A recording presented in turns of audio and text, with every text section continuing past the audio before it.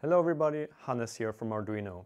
Today I'll show you how to create messages, simple animations or even little games on the LED matrix of the UNO R4 Wi-Fi. For this tutorial you will need an Arduino UNO R4 Wi-Fi, the latest version of the Arduino IDE and the Arduino LED matrix library. I'll walk you through initializing the matrix, writing and rendering frames, running animations and using tools to create your own designs. There's no wiring needed. The matrix is built into the board. To get started, include the matrix library in your sketch and create an object instance like so. Inside the setup, start the matrix by calling matrix.begin. The LED matrix works by displaying one frame at a time.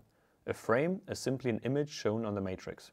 If you want animations, you'll use multiple frames in sequence. You can define a frame in two ways. First, using a 2-day array of bytes, which is easy to read and modify. You can see each line in the code represents the same line on the LED matrix. This format is great for visualizing shapes. The 1 value represents LEDs that are on, and 0 is the one that are off. You can preview your design by searching for 1 in your code editor. To change a specific pixel, access it directly by calling a frame in the column and the row you want. Then simply upload your code using the upload button in the IDE, and once that's done, you should see a heart being displayed on your LED matrix. For a more compact version, use an array of 32-bit integers, which stores all 96 LED bits efficiently. Each unassigned 32-bit integer holds 32 bits, and since the matrix has 96 pixels, 3 of these integers will be enough.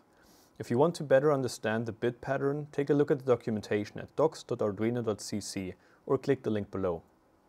You can then go ahead and simply add more frames, like in this case the happy frame, and then inside the loop, load the frame, calling each exact frame you want with a short delay, and then simply upload the code again and you have your very own animation. You're now switching between a heart and a smiley face on your LED matrix.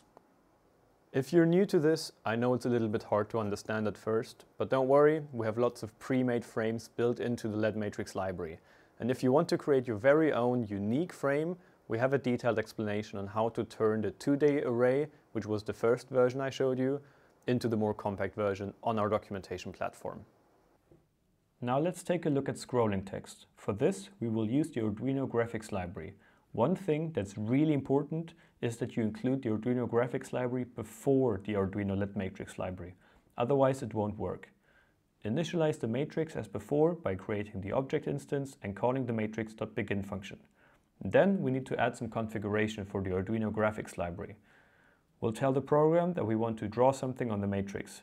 We tell it what kind of stroke we want to use, what text to display, which font to use, and where to start printing. And then we go ahead and print the text defined above. And finally, we end all of our configuration using matrix endText and endDraw. If we upload this code, we will see the word UNO being printed on the LED matrix. As you might remember, we wrote UNO R4 in the code, but longer text will be cut off if it extends the length of the matrix. If we want to read the full length of the text we made, make it scrollable. For that, we need to add two things. At what speed should it be scrolling and which direction it should be scrolling to. If you want to scroll it more than once, simply move everything to the loop, but keep the matrix.begin in the setup. We only need to call it once.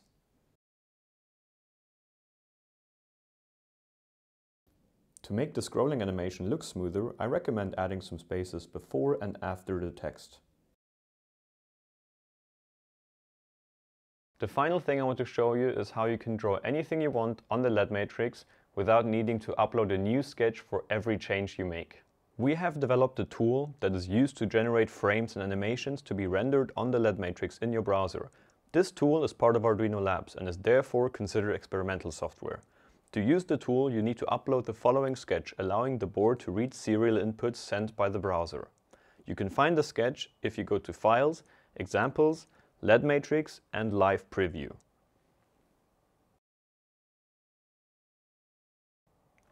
Once you have uploaded the sketch, you need to open the LED matrix editor, which is linked in the documentation or in the video description.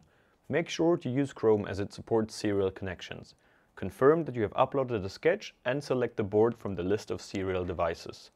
Now you can draw any shape you want, remove them with the eraser, or add more frames to create your own animations. Once you're happy, you have the option to save them as a C file. That way you can include them in your library as I showed you earlier. You can also save the entire project and import it at a later time or to another computer. Alright guys, this is all I have to show you. I hope you learned something. I hope I've given you the tools to enhance your creativity and take your projects to the next level. If you have any questions or any feedback, feel free to leave them down in the comments below, and I'll see you in the next one.